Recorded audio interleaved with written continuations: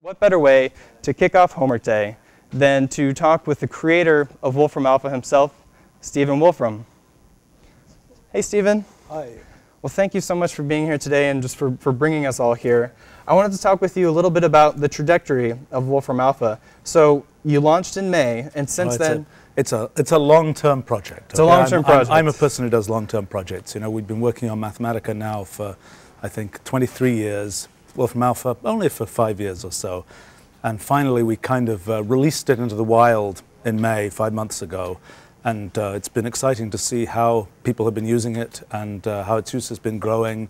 We learn a lot from seeing how people use Wolfram Alpha, and that's what drives Wolfram Alpha to get better and so on. Mm-hmm. So since May, it's grown and evolved steadily. And where does Homework Day fit into the current path that Wolfram Alpha is on? Well, so one of the things that we noticed quickly is that people started discovering that Wolfram Alpha is really good for doing these educational kinds of things. Both students and educators discovered that. They discovered things we hadn't really even quite realized were important about Wolfram Alpha for education. Mm-hmm. And so we thought, well, that we're seeing all these different things happening, let's try and have a definite event where we can sort of pull in people who have figured out all sorts of interesting things, made all sorts of interesting achievements with Wolfram Alpha, let them interact, let us interact with them. We hope to learn a bunch from them. Maybe they'll learn some stuff from us. Yeah, that exchange, that discussion. You mentioned some intriguing, interesting uses. What, in the past few months, what are some of the interesting uses that have surprised you? You know, I think the most significant thing is when you think about sort of homework, you sometimes think this is a very canned kind of thing. You know, you've got to be able to have a problem that you can solve in, you know, in a matter of, I don't know, some number of minutes, whatever else. And, you know, if you have some problem that might be about the real world, you can't really make it about the real world. You have to make it about some simplified real world where they're just three numbers and they're in the problem, and that's how you solve things. Yeah, right? A simplified model. Right, and it kind of makes it, kind of takes a lot of the fun out of it. It's what people now have realized you can do with Wolfram Alpha is you can do the real world. You can actually say, you know, look at the actual economic time series for such and such a thing. Look at the you know, actual properties of some physics system or some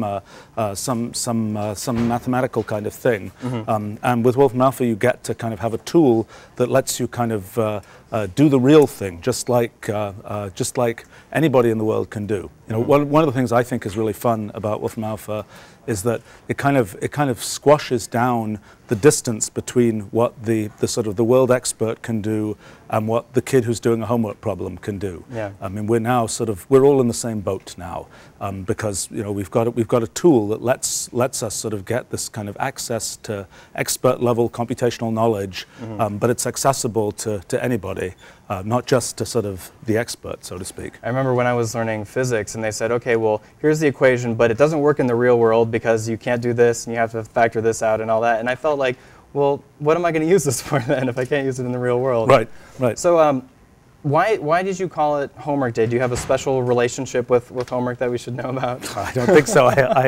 It's been a long time since I've been doing homework myself. Actually, I realized I was thinking about it. I was thinking, what was my attitude towards homework, and how does it relate to what we're doing here? I imagine it was a positive one.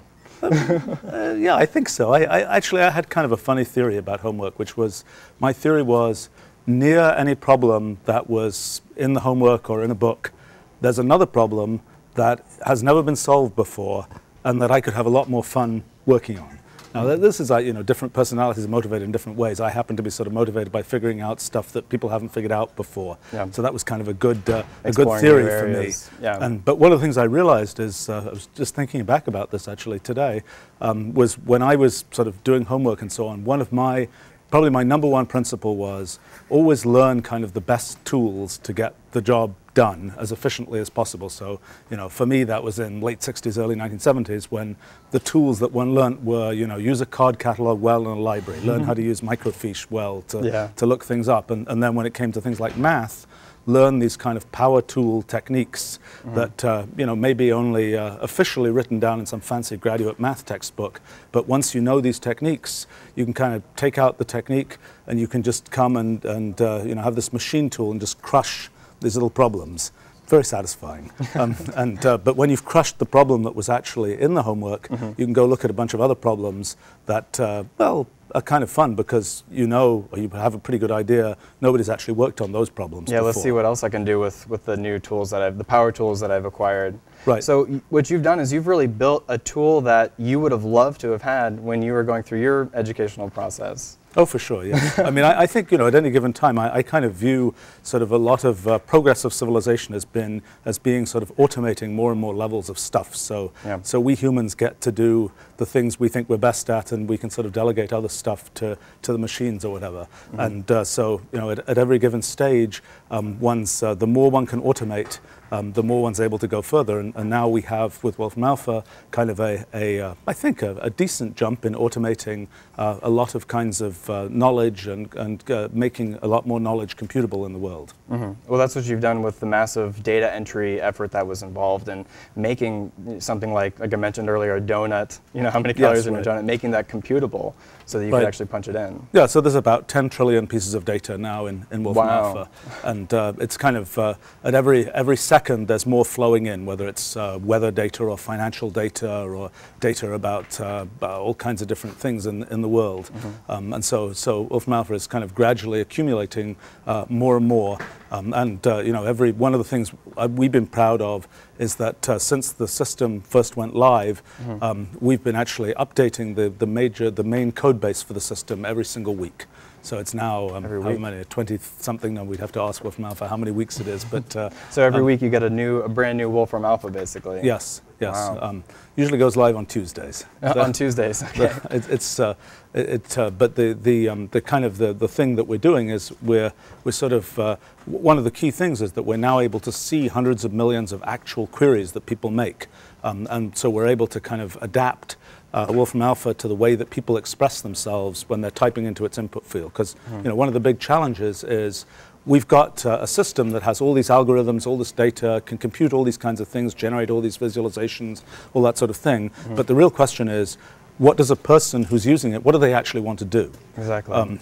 So, you know, they express themselves in, well, it isn't really in English, it isn't really in their native language at all, it's in some kind of funny sort of calculese language that is kind of, you know, has all sorts of abbreviations and shortenings and things, and it's there in the input field. And now our challenge is, you know, can we learn this language? You know, one of the things I've noticed is that in the time since Wolfram Alpha went live, we've seen a large number of kind of pieces of input like that. And I was wondering to myself, you know, if we compare a child learning a language, you know, how many sentences do they hear when they get to learn the language that and what's the grammar? Right. How basically, so you're learning how to listen to the people that are using Wolfram Alpha. Well, my last question is, what was the last one or two things that you used Wolfram Alpha for, just in your daily life?